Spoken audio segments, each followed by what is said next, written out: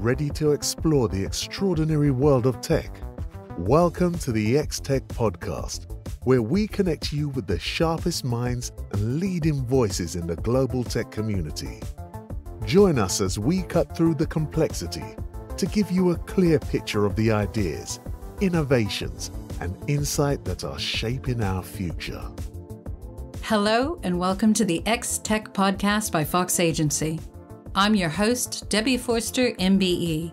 I'm the CEO at the Tech Talent Charter and an advocate and campaigner for diversity, inclusion, and innovation in the tech industry. Today, I'm really excited to be joined by Jason Elliott. He's the cross-portfolio solutions and ecosystem marketing head at Nokia. Jason, thanks for joining me today. My pleasure, Debbie. Nice to meet with you and talk with you today. Thanks. So, Jason, for our listeners, there's lots we want to cover, but we like to try and get to know you as a human first before we talk about what you do. And we're fascinated with how people get into tech. Some people are born with that laptop in hand. Others take that really curly way to get in. How about you? How did you get into tech? I think I've always been interested in technology. Growing up in the UK, and I'm going to date myself here. For those of you who remember the ZX81 and the ZX Spectrum, right from the very, very early days of trying to think about computers. And so it's always been interesting, inspiring to me. And the technology was one key aspect of it and what you could do with the technology.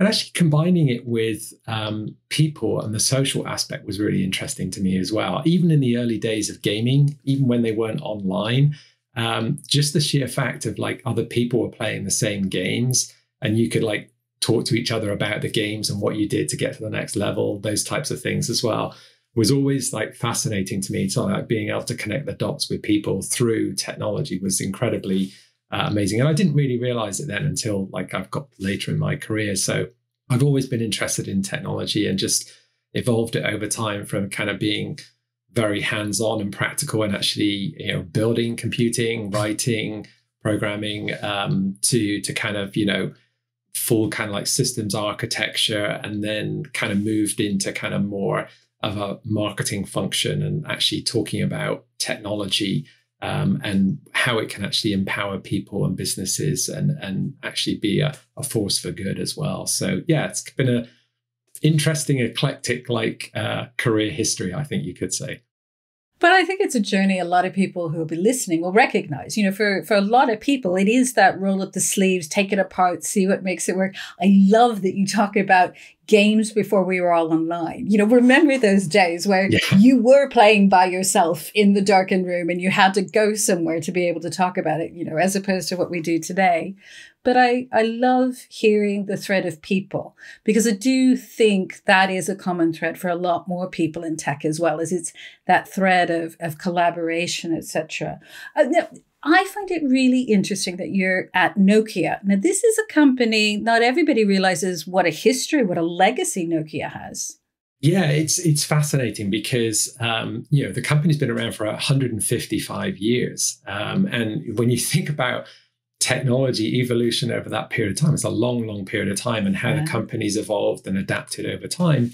And many of us know that particular brand is a very, very well-known brand around the world, just more as a consumer brand, right, in terms of phones and devices. But really in recent decades, ever since the days of GSM, 2G technology, we've been building network infrastructure. And as we've gone into 3G, 4G, and now 5G, and we think about how that technology is applied, not just to consumers, but also to businesses as well, that really leads to who Nokia really is today, which is a B2B technology innovation leader that's realizing the potential of digital in every single industry, particularly when networks meet cloud. We talk about that a lot because obviously as we think about physical network infrastructure and the cloud infrastructure, that's a real sweet spot for Nokia. And thinking about that digital transformation for businesses in that B2B world is really key. And that's who Nokia really is today. And it's interesting because, I don't think people realize how old Nokia is. And it was technology before there were computers. And this fusion, as we work through the Gs, as that's gone through, the world that you and I remember, where you were on a computer by yourself as a separate node outside the real world, to the fusion that we're talking about today, that's a huge journey to go on. And now it's hard for us to understand that not being fused together. And we have really powerful, exciting, sometimes scary things to think about the ramifications of that. Yeah, no, we do. And that's interesting. You talk about the fusion of digital and physical, because that's very much kind of how we see the evolution of technology now. It's becoming, increasingly important that we see that fusion between the physical world that we live in and the digital online world as well. And we see that manifesting itself in many, many different ways. Well, let's dig into that, because I think for you and for Nokia, what's the focus at the moment? What is on your desk that you're really thinking about and working on? Yeah, I think there's a couple of key things. So again, I talked about enterprises and the potential of networks there as well. There's a big topic around, and it's kind of waned a little bit, but I think it's still important to focus on, which is the metaverse. And we talk about this in like lots of different ways. And I know there's been a lot of hype about this, but if you really think about it in the practical sense, and we like to position it as kind of metaverses in plural. So we think about the consumer metaverse, which is kind of typically what's been talked about in the media and in the industry, where we think about completely digital worlds to socialize and use gaming and those types of activities. But we can also think about two other very concrete metaverses, if you like. So that's the enterprise metaverse and the industrial metaverse. And the enterprise metaverse is very much more about how we can increase collaboration in a particular business. So obviously today, and obviously since, a lot of remote working is happening now, through video collaboration, how can we actually extend and enhance that experience? Because it's not perfect. It's a two-dimensional experience. But what could that be like for teams, product teams that work remotely? How can enterprise teams kind of collaborate together in the digital space? If they're developing a product or a new service, how can you bring those teams together digitally across the enterprise to kind of think about efficiencies and increase collaboration? So that's one part of the metaverse. And I'm glad you mentioned it, because, bless him, Mr. Zuckerberg did bring a lot of hype and noise to the system.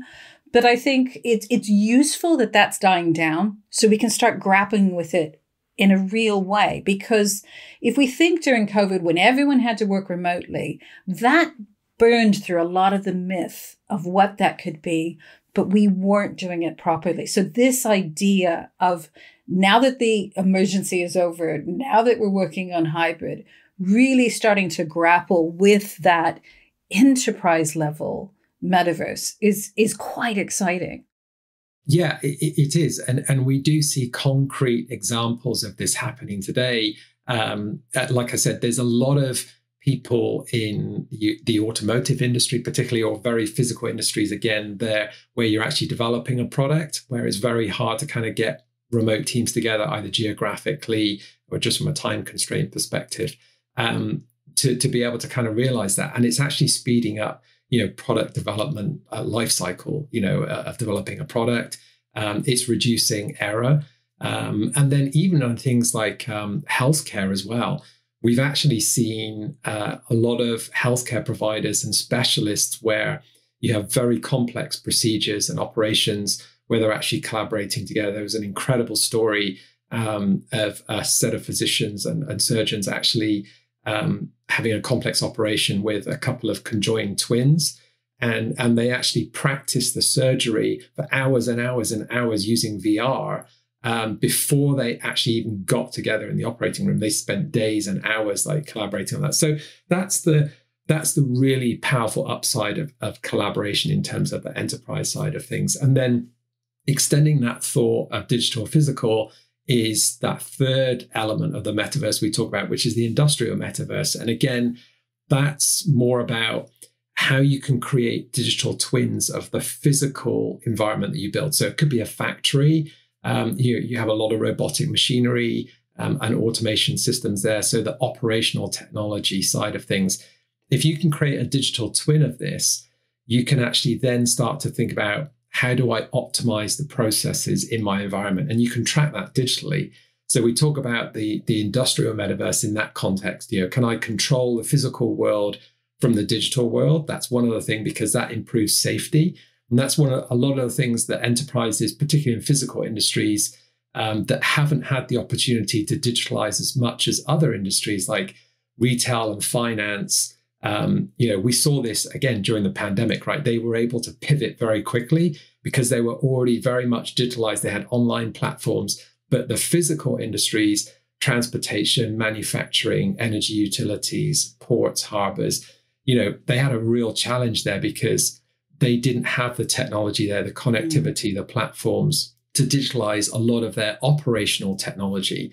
And now they have that capability, and that industrial enterprise and industrial metaverses, I think, are the key drivers for B2B audiences in terms of doing that at scale now. We can actually realize that. And that's where we think that the metaverse is really going to play strongly, because businesses want to invest in those areas to improve safety, productivity, and efficiency. And that's kind of where we see the growth. Consumer will happen, I think, over time in specific elements like for gaming or for specific social platforms to do things. But I think that's maybe kind of a bit more of a mid to longer term activity as people start to see, it could be fun to be able to do this. But I think there's a real practical implication for businesses in the metaverse. I couldn't agree more. I mean, we'll leave Mr. Zuckerberg to work on the consumer metaverse and see what he comes with, and good luck to him. But I just, the more discussions I have with organizations at enterprise level, but I have found myself over the last few months being blown away at the way in which industries you just wouldn't thinking about that digital twinning, looking at how you model those things, really going into industries we hadn't thought about. Yeah. But again, a wonderful byproduct.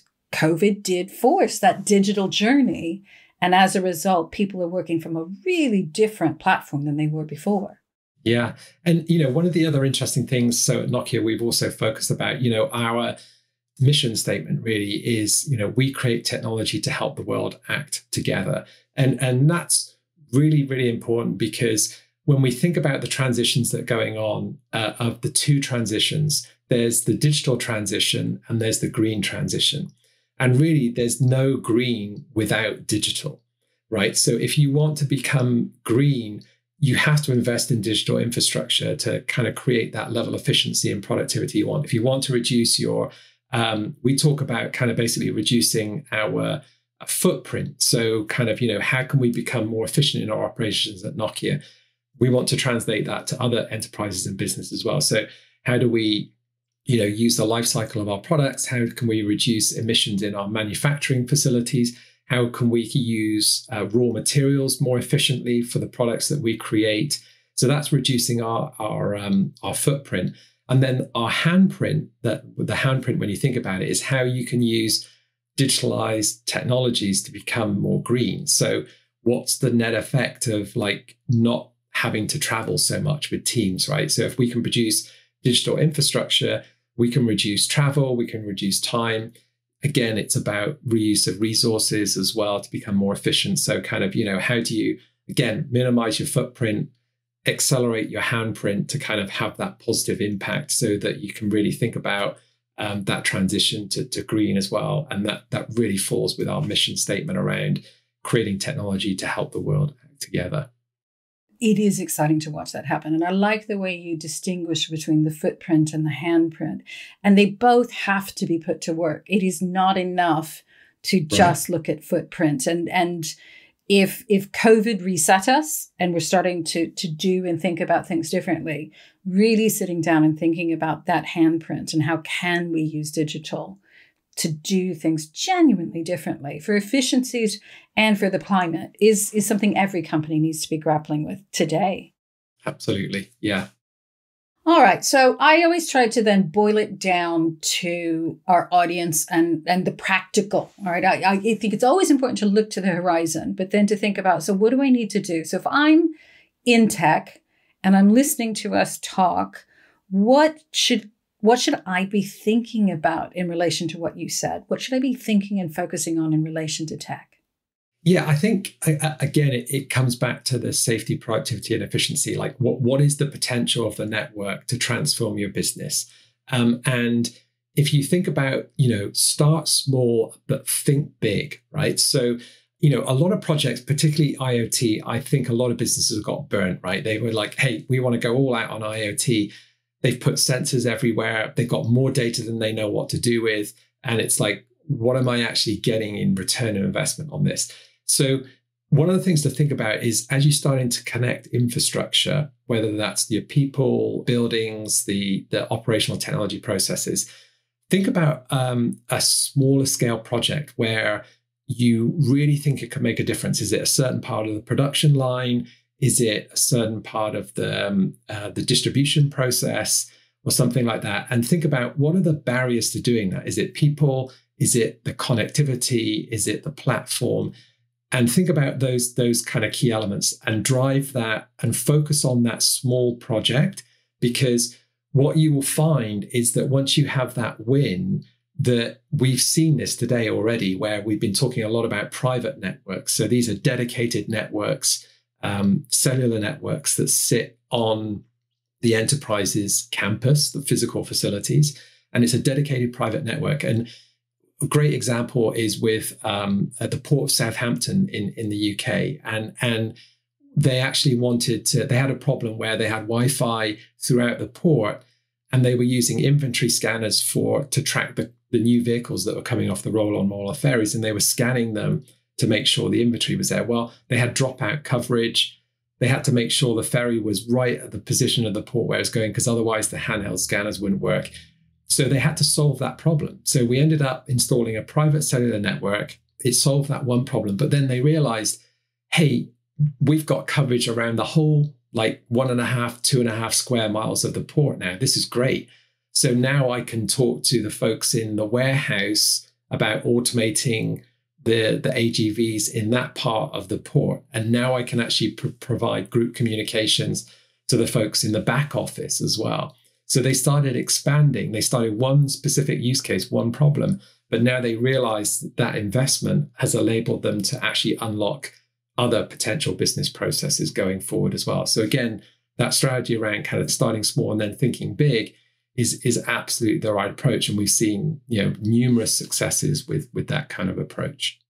So I think, Jason, I love that you're talking about this, because it doesn't always go right. You're able to talk to us about some success stories, but we all know where there have been certain people that catch the hype and just want to fix everything. And like you say, sensors everywhere, or people that can't look up from solving the problem to think bigger.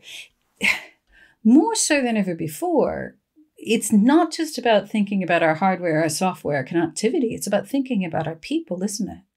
Yeah, and I think it's not, just about the technology. We have to think about the skill sets that our employees have, and there's a couple of aspects here as well. So, you need to. I think some people are actually afraid of technology. People think that technology is going to take, their job away. So it's up to us as leaders to actually help educate the workforce a little bit more, and the leaders in business to think about, how technology is applied, how it can actually help your employees as well, not take anything away, but actually make their lives a bit easier, give them more opportunity to actually grow as well. So again, we've seen even with our customer service providers, our CSPs, they've introduced a lot of automation into the network and things like that. They've been helping, educate their workforce around digital tools, around, how they can use AI and machine learning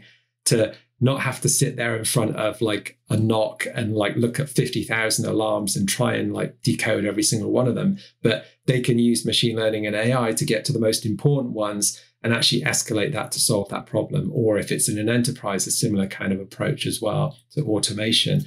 So I think it's really important to think about, you need to start thinking, educate the workforce on the capabilities, how it can help them. Upskilling, I think, is an interesting thing. And we were talking about physical industries earlier, manufacturing, ports, etc., energy, utilities. And, there's a lot of people there where the workforce is actually aging out, and it's a struggle to actually either retain or get new talent in. But as you start to employ these new digital technologies, including connectivity, the newer workforce that's coming into play now, they can actually see, hey, well, why? You're using those digital tools. We have a digital native generation in Gen Z starting to come into the workforce over the coming decade. They're digital natives. They know this technology, and being able to apply that and have that mindset from the outset, you're creating an environment for that future workforce as well. So it's something that we definitely need to consider. It's really thinking about both ends of that journey, that I think when you look at the older workforce, i.e. me, you, those, etc., that taking people on the journey to see that technology is an ally and an enabler, not the enemy, but ensuring they have the skills to make it an ally and an enabler. But then thinking ahead for this next generation and, as they're coming up for the workforce, making sure we keep up. But I think if we look over the last 10 years, this upskilling, reskilling, cross-skilling is a way of life for every company now. Yes. Woe betide the tech company, the CTO that is thinking, well, we'll do a year of training and then we're done. You're never done in relation to skills, are you?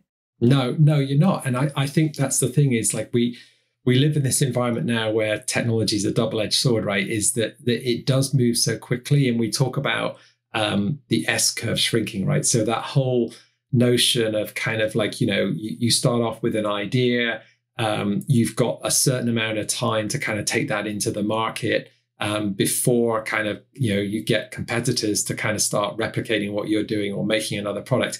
And the interesting thing about technology is that it's given us a more kind of level playing field. So this is why you see so many small technology companies starting up now, because the digital tools and capabilities and the cloud and network connectivity means that they have the capability to enter the market. And it's really kind of shrunk that whole S-curve as we know it. So the time from the incept of an innovation to the time you actually get it into a product to then get it to the market, that whole notion has actually shrunk quite a bit. And I think will just continue to shrink. So you need to kind of have a more, dare I say it, DevOps type of mindset in terms of, thinking about product evolution, going into the market and actually maturing your product set. And that's just, sped up like over time, that S-curve just continues to shrink. It's almost infinitesimal. It's begun then finished before you even looked around, before you've had your first cup of coffee. No, couldn't agree more. So, look, thank you. I've loved what we've done so far. We've got 3 metaverses to go away and think about. We've got to think about green tech, that thinking big, but starting small, shrinking S-curves. Let's stop for a moment. I love to hear from guests what happens when they look beyond just their own domain, but to look at the horizon, to see what has them worried, concerned, but what also really intrigues them or makes them happy. So taking a moment, Jason, when you're looking at the horizon for technology and as fast moving as we've said, what is it that's worrying you? What concerns you at the moment? Yeah, I think again, we were just talking about AI earlier and kind of other things, around this. I mean, you do see this kind of very big kind of like hype cycle about kind of, okay, it's this and it's that. And, people get concerned about it. So I think there are many different regions of the world where everyone's developing their own technology at different paces and wants to apply it and use in a different way. And I think one of the concerning things is we've done so well with technology, particularly like networks and the internet, because we've got global cooperation. We've had the standards organizations, the scientists, the academia coming together across the globe into standards forums to drive that level of standardization, which means that we can get this technology into the market. But I think the concern is that, in today's geopolitical environment, if we continue to kind of look at the premise of kind of regionalization, we get a breakdown of that global standardization, and that puts at risk the disparity in the application of technology and the capabilities that can actually improve for everybody across the globe. So we need to make sure that we continue those standardization forums and participate in those across every segment of the technology industry across every region of the globe, because standardization, again, is what gives us scale. It's what gives us economic pricing from a product solution standpoint of view. And it gives us, in terms of being able to apply the technology, in a faster fashion as well, and not having to work through interoperability. So I think that's the scary thing, is just kind of making sure that, we continue to work together through the standards forums to be able to kind of develop the technology going forward. And I think this is important. And I think sometimes it will get lost if we only leave this to countries, to geopolitical decision makers. And I think this is a point, and we see this more and more often, for the business market, for the great minds in the for-profit sector to step forward, to push on things like this, because this isn't about just competitive advantage. This is how, through that standardization, through that cooperation, you get the right playing field for the right kind of competition, instead of these fits and starts and destructive spins that we could see coming through. Yeah. And it's interesting because, even in our industry, we're seeing, you talk about competition, and we talk a lot about now collaboration and co-opetition. And we talk a lot about collaboration. And it's interesting because we have collaborations with many, many big technology companies, including the big three cloud providers. But in some senses, they're also competitors to us in certain product and segment markets. And I think that's what we're going to just see continually going forward, is that you have to look at the continuing market dynamics, because the technology allows you to shift into adjacent markets so quickly that sometimes who is your partner could become your competitor. And then you have to think about, what does that business model look like? So on the one hand, it gives you lots of opportunities, but you always got to have your head up and think about, okay, if I do go into bed with this partnership and I look at this, like how does that dynamic change over time? And we look at this constantly. And like this whole notion of co-opetition is I just think, even more prevalent today, and will continue to be going forward as those business models get a lot more complex. And this is what because I think even the idea of a business model and the business landscape is changing. With tech, it's an ecosystem. Right. It is a dynamic, changing ecosystem. And woe betide the company that looks and says, and that's a competitor, and that's a collaborator. It is much more fast changing than that. And you need that agile approach to survive and realize it's not even the enemy of my friend. You're my collaborator, you're my competitor, you're both, and we have to find a way of working within the ecosystem if we're both to survive. Couldn't agree more. Absolutely, yeah. The days of dedicated one-to-one partnerships where you have, walls and structure of kind of like, this is partner number one, partner number two, partner number three. Yeah, that's just not there anymore. You just can't work like that. You're not agile enough. You're not fast enough. And we touched on that S curve the other day. This is what a lot of like smaller companies do, right? They're part of an ecosystem, and they can actually expand very, very quickly because they just adopt that whole like ecosystem approach, and that's how they're able to rapidly enter a market and expand. So yeah, that's kind of what we need to kind of skate towards continually. And we have had on the show several companies that have really done that exponential growth, and listeners can listen to some of these other ones to hear how companies absolutely understood the power of an ecosystem and use that to really just jet power what they did. Okay, and then think about, is there anything on the horizon that has you excited or really energized? Wow, yeah. I mean, so many things. I think we're even starting to talk about 6G. So the research team at Bell Labs is actually started to position 6G, and we talk about the 6 tenets of 6G, which is kind of really interesting. I mean, we've got a long way to go with 5G right now. And we actually talk about 5G Advanced, which will come out in the next 2 years, which just adds more capability, actually, particularly for XR and VR as well, which is really interesting. And also for IoT as well. There's a lot more work in 5G Advanced related to what we call reduced capability devices for low powered IoT devices and sensors. So that's coming out in the next 2 years. And then that time frame, as we start to kind of look towards the 2030 timeframe, is when we think about 6G.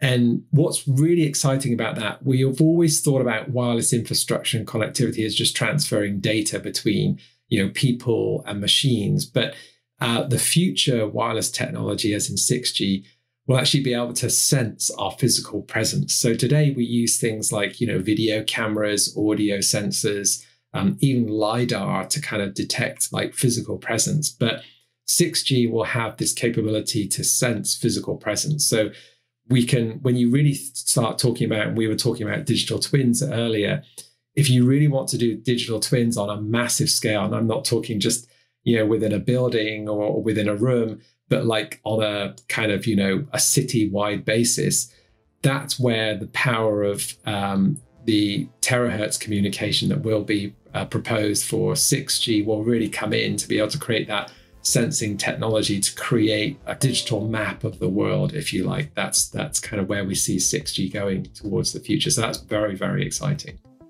It's a long way from playing the game by yourself, away from everyone else, and waiting till the next day to talk to people about it. That's amazing. Listen, Jason, thank you so much for joining me on this episode of XTech. You're welcome, Debbie. Thank you very much for the opportunity. Great to meet you. It's been great to talk to you. Thank you for listening. If you're a tech innovator and would like to appear as a guest on the show, email us now at xtech@fox.agency. And finally, thank you to the team of experts at Fox Agency who make this podcast happen. I'm Debbie Forster, and you've been listening to the XTech podcast. Keep exploring the world of tech. Subscribe to our podcast and never miss an episode. To discover more opportunities for global B2B tech brands, visit fox.agency today.